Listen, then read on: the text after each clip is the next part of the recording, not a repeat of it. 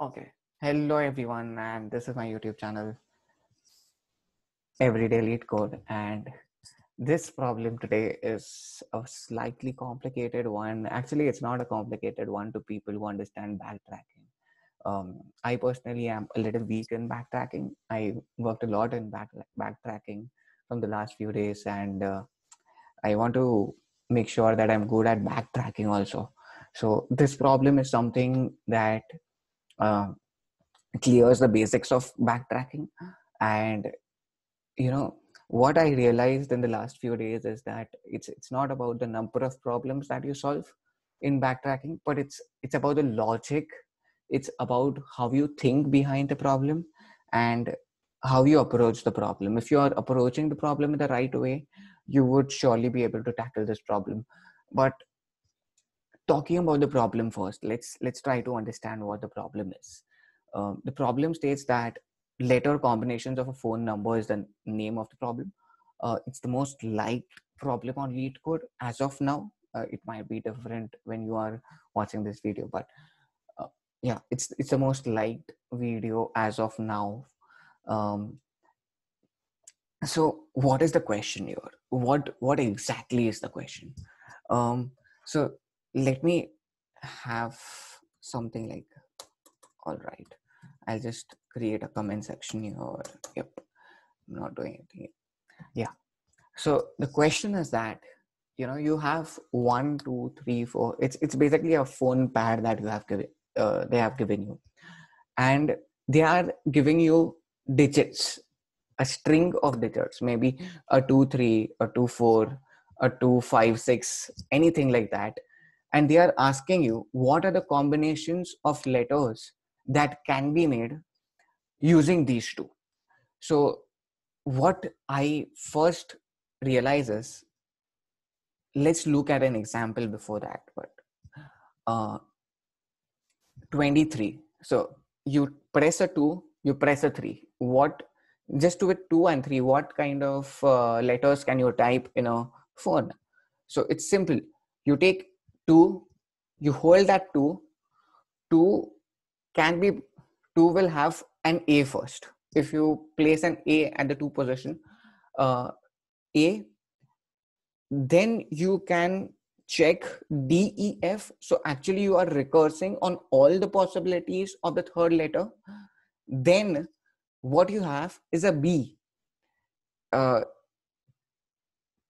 So AD, AE, AF. So I keep A constant and I recurse and find all the combinations that can be made from B, E, and an F. The next is BD, BE, BF. So I keep B constant and I change all the combinations that can be made from the three, that is D, E, F. So BD, BE, and a BF. Similarly, I have a C. I can keep C constant and I can have D, E, and F placed there. So I keep one constant. I keep on going to the depth of the tree for D, E, F, and all. So that's how I'm trying to solve this problem. That's how the first thinking is. But when you talk about the solution, it's slightly complicated to understand the recursion, the call stacks, everything. So I want to go and walk through an example this time, because it's a little complicated. It was a little complicated for me as well to understand. This is something that I've used the discuss section and got the solution. I've not done it myself. I used the discuss section. I understood what the call stack would be at what different point of time, and then I implemented the solution myself. So let's look at it. Okay, the first thing that we come is we are going to walk through an example, the same example over here, that is 23, 2 and a 3. So you type a 2, you type a 3. What are the different possible combinations that can be made from a 2 and a 3?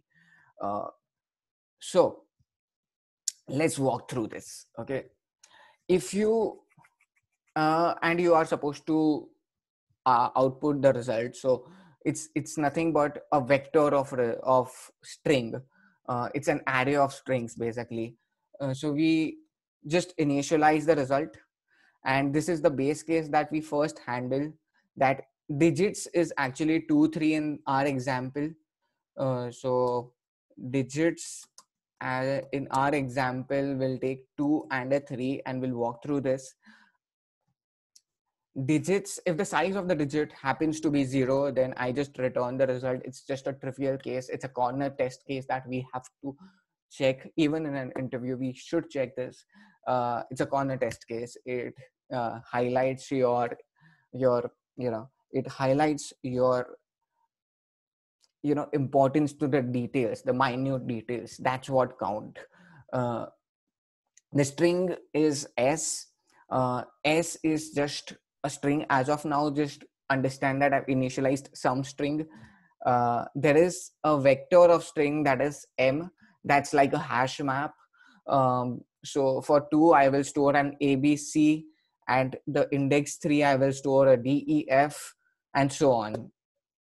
So I have just hard coded this. So m is my hash map, and it's a vector of strings. And if you see at position 2, I have kept a abc, I've kept a def at position 3, I have kept a ghi at position 4, and so on. So this is just the initialization part, and this really doesn't get me to the solution. So the main solution is in the dfs part. This is the main solution. So s is the string that I am sending. Digits as of now I'm sending, and it's a constant, so I have initialized it as a constant, and I send a 2 3 here, 2 and a 3 here. So when I send a 2 3 here, I also send the position initially at 0, and the result vector is also empty as of now. So that's what I'm sending as of now. Since the position is 0 and the size of the digit is 2 and 12, 2 3 is there, so the size is 2. It's not equal. So I say that we will not go into the if loop, if condition, and then I'll go into the for condition. Not the for condition, but the for loop. Yeah. So now when I go here, what I need to check is, I know that the position is 0. So digits of position of 0 is nothing but 2. Okay. And 2 minus 0, I've just done it. So to make sure that I am referencing to the correct index actually. Otherwise, digits of position. Yeah. Anyways. So the first character over here, since the position is 0, m of 2, understand m of 2. What is m of 2? M of 2 is nothing but D. M of 2 is ABC, my bad. M of 2 is ABC. Now for every character in this particular ABC, the first character I will have, I will have in the first loop is A, right? So I add that to my string. So string has an A as of now. I call the DFS function. I'll just maintain a call stack also. The call stack should be maintained where in the comment section. No man, not in the comment section. I should look at the code also. So I'll maintain a comment section here as well. Okay, so the call stack. Okay, this is the call stack I've maintained, and it calls DFS. S is there, digits is constant, S is as of now, yep, position plus 1 is a 1, and result is there. The call stack also has DFS digits 0 and result. So my current call stack, the pointer would be here. The pointer is here. When the pointer is here, I go back here. Since the position is 1, it's not equal to the size of the digit. I look at digits of position. Digits of position is nothing but 1. So that's 3. So m of So digits of 1 would be a 3. So m of 3, when I check, m of 3 is nothing but m of 3 is nothing but my def. The first character in would be a d. So what I do is I just add that particular character, which is d, into my string. So my string becomes a. Of course I passed the reference, so it's the same string that I'm passing every time.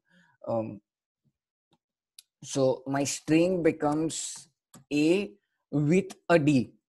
Okay, so ad is my string. Okay, now I call another DFS function. S is there. Digits is anyways a constant string. It's 2. Hold on. Yeah. I had a timer on that. Anyways, then I have a result. When the size becomes 2, I know that the position, when I pass that particular in the DFS, the position becomes 2. That is equal to the size of the digit. So I have to push the AD. So my result will now contain AD. And I will return this. The moment I return it, I come back to this function. I pop back, I return this. So this is done. I pop back. So that D is popped out. And in the next for loop, I have the character E. So the character E goes here. The result is still AD. It's been pushed back. Then I call the DFS with the string as AE, the digits as it is, the size as 2, the position as 2. Since the position is equal to the size of the digit, that's the base case. I push AE here and I return this. I push AE. So since it's 1, I pop this. So AE is pushed. I pop. So the string now becomes A again. In the next for loop, the character becomes F. So in the next for loop, the character becomes F. Of course, I return this. So again, my pointer comes here. In the next for loop, the character becomes F. So S will become A as it is, plus an F. So AF is my S. Then DFS I have to call the DFS such that DFS remains here, S digits 2 and result. Since these two are equal, I add this into the result. AF is added into the result at that particular point. It will be added at this particular point and not the previous point that I really added. Okay, now I will return this. I return from you. I return from here as well, because this for loop is over. I've exhausted all the possibilities for position 1. This for loop is over. I return here. The moment I return here, I pop the character A. I had S had A at that particular point. I pop that particular character. I move into the next for loop. I have a B. The moment the string has B, DFS of S, this is the call stack again, digits, the position now would be 1. So I'm calling the DFS at 1. I will have a result vector as it is. So I will pass that. Since the position is 1, I come here again. The iteration, I check if the position is equal to the size, the digit size, it's 1, so it's not equal. So I do not go into this. I come here, digits of position. So since the position is 1, this is M of 1. M of digits of 1. So digits of 1 is a 3. So M of 3. So M of 3 is what? DEF again. DEF, the first character is D. So in the first loop, I will have a D. I will add it to my string. That character is added to my string. So the string now becomes BD. Since the string becomes BD, I add, since the string becomes BD, I call DFS after that.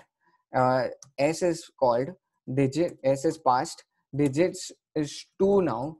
The position is 2 now, not digits actually. Since the position is 2, the digits is here.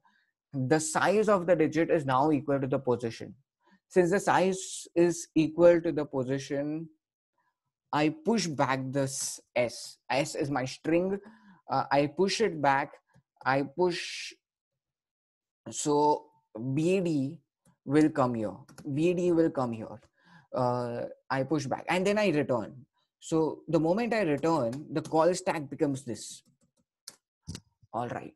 So now I am here. Now again the execution begins here. After returning, once this is returned, I go into the next this thing. So B, the pop back will make sure that this D is removed. This D is removed. Now I go into the next loop. I check an E. Since it's an E, I first add it into my string. So it's BE. So it's BE. I call the DFS function again. Result. When I call the DFS function, this is 2, this is digits. And because of this, when I call the DFS function, what I have is, I've called the DFS function. The size is equal. Because the size is equal, I push that string here, BE. BE. I come out of this, I return this. So return, you return, and your execution starts again from here. Execution starts from here, s dot pop back. So this particular E would be popped back. Now in the next loop you have an F. The size becomes 2 again. You have BF. Now you have exhausted all these possibilities. Your execution starts from here again. Now here the character would be C. Again I call the DFS function for position 1. The size becomes 2, and this keeps on happening. So finally you will have a C, which would be a constant in the for loop. You have a D, C, D, C, E, C, F in this fashion in the result. So this is how the example will work, and this is the understanding, the basic understanding behind doing a backtracking is that I am keeping the for loop here. One thing is constant. I keep on doing a depth first search on the other side. Then I keep this guy constant. I keep on doing the depth first search. I keep the third letter constant, keep on doing the depth first search, and so on. So that's the basic understanding. I hope you like the video. Please comment, like, and share this video to your friends if you understand the video. And yeah, that's it for today.